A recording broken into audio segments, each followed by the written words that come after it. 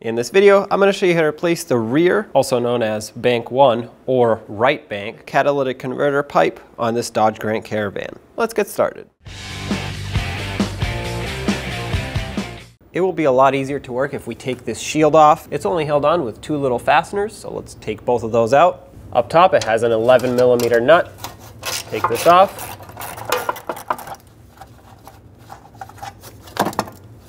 And underneath, a little bit further back, it has an 8mm bolt.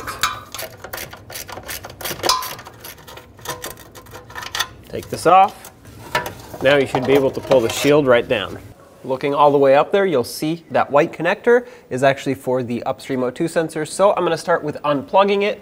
Press on this tab, unplug the connector. With the connector unplugged, you should have enough slack in it to loop it up and over that hook so you can release it from its retainer. There we go. There's the wire. Now use an O2 sensor socket, or you could use a 22mm wrench, but oftentimes you're going to need the socket because it has a lot more grip than a wrench. Slide the socket over the sensor. Make sure that's bottomed out like that. Once you have your tool on there, pull counterclockwise and hopefully that breaks free. Ooh, got it. All right. At this point, you can take your socket off and your ratchet, of course, or whatever tool you were using.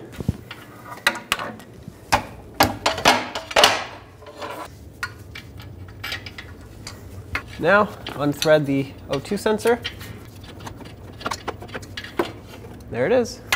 Now let's unplug this downstream O2 sensor. If you just follow the wire, you'll see that black connector on the left side. That's what we have to unplug. Reach up here, press down on that tab at the top, slide the connector out, and then it's actually clipped onto this shield over here. So just either take the wire out of the clip or take the clip off the shield with the wire. Now get your O2 sensor socket over this. Make sure that's seated all the way. Stick your ratchet on it and break this free, turn it counterclockwise. There we go. To get a little bit more leverage on that. Now get your socket off of the sensor. All right, and unthread the sensor.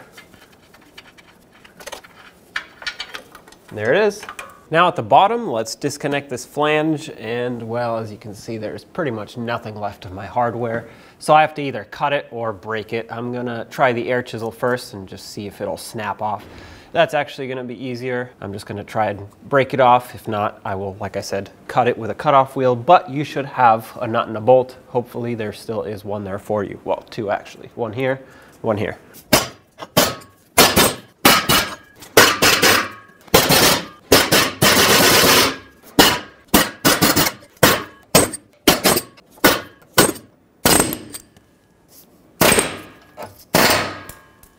There's the gasket. All right, we have separation here. Now, my pipe is moving because the front also broke. Use a 10mm socket and get both of these bolts off that bolt the cap pipe onto the head.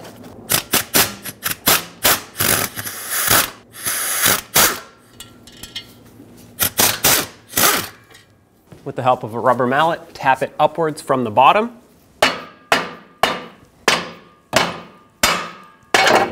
There we go.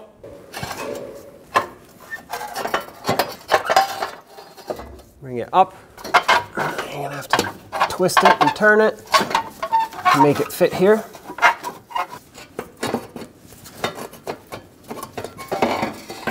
There we go.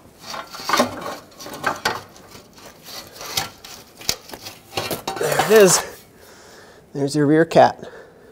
Now we have to remove that lower bracket so we can get that gasket out.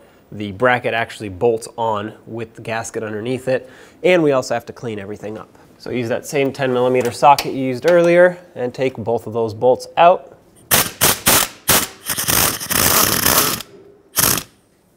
There's one. All right, there we go. Oh, gasket fell on the ground, that's fine. Fish this bracket out. Now we have to clean that surface on the head. Now take a razor blade and clean the entire surface. Don't sand it down unless you have a sanding block with fine sandpaper, because if you sand it with anything coarse or uneven, it can damage the surface and the exhaust will not seal up anymore. A razor blade will be gentle on the aluminum and it will leave a nice flat surface behind. Now with all of that cleaned up, bring the new gasket in with this bracket. You can reach these from underneath and just start them in.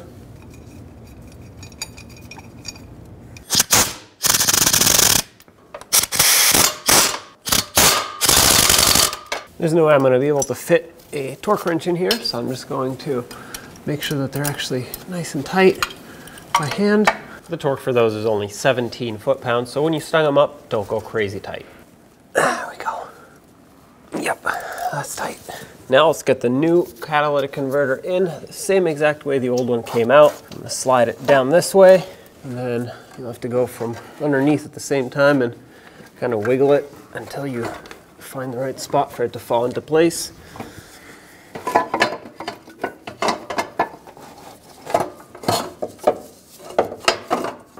we go. All right. Now as it comes down, that lip on the flange has to hook onto that bracket that's down there, or up on the manifold. So you have to kind of go up, forward, and then back down. Tap it down gently. That's in. The bolts are perfectly lined up at the top. Start these bolts in. The torque for these is also 17 foot-pounds, just like the bracket. So I'm going to start them in by hand to make sure they're going to go in nice and smooth, which they are. So that's a good thing. We're going to bottom these out. And then once again, I can't really get a torque wrench in here to accurately torque them, so I'm just going to have to make them nice and snug by hand. If for some reason you can torque them, 17 foot-pounds.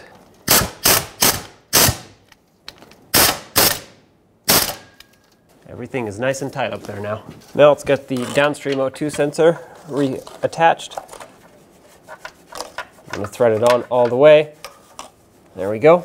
Grab that O2 sensor socket, slide it over. Usually you can give it another quick turn by hand like this. Then you'll have to put your ratchet on the socket so you can get some leverage. All right. I'm going to just snug this up. Basically, there's a crush washer in there that has to, well, just crush, squeeze, and that's what's going to create that nice and tight seal so you don't have any exhaust leaks. And once you feel like that is crushed down right about here, you're good to go. So basically, about a quarter turn after you bottom it out should be good to go. Secure the wire back onto the shield. Plug the connector back in. Make sure it clicks. There we go. Now reinstall this upstream O2 sensor. Thread it on by hand. Make sure you bottom it out. And tighten it up. All right. That's good right there. Now resecure the wire onto this retainer and plug it in, make sure it clicks. If your original hardware down here was rotted like mine, you're going to have to source new hardware. I just have some nuts and bolts.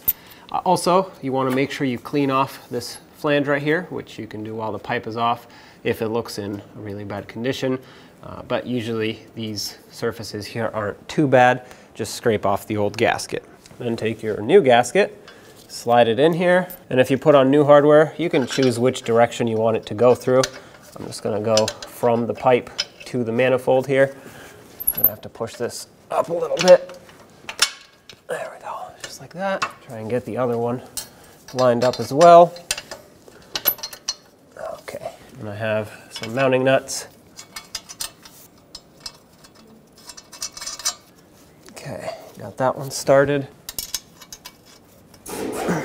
Now just tighten up these mounting bolts. What you're looking for here is to just squeeze the pipe down onto the manifold to squish that gasket and create a nice tight seal.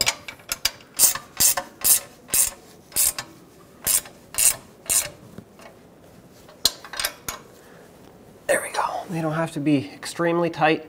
You just have to squish that gasket down a little bit.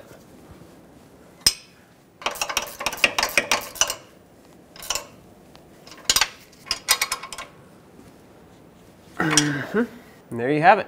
Get this shield re-secured on here. Snug these fasteners up. They're very small, so just make them slightly tight, but don't crush them down. They will break or strip out. Same with this mounting nut here. If this is too rusty here and it doesn't want to stay on, just put a large washer over it. That should hold it on nicely. You want to make sure that this shield is on and tight, not just to protect it from the heat of the exhaust, but also if it's not tight, it'll rattle, and well, it's going to get pretty annoying if it rattles as you drive down the road. At this point, go ahead and run the vehicle. Make sure you have no exhaust leaks. If you do, address them, because that would be a safety concern. Other than that, take it for a road test and make sure it's all good. When only the best will do, demand TRQ. The only company that lets you view before you do. TRQ is committed to offering the highest quality aftermarket auto parts that are engineered for peace of mind. Thanks for using and viewing with TRQ.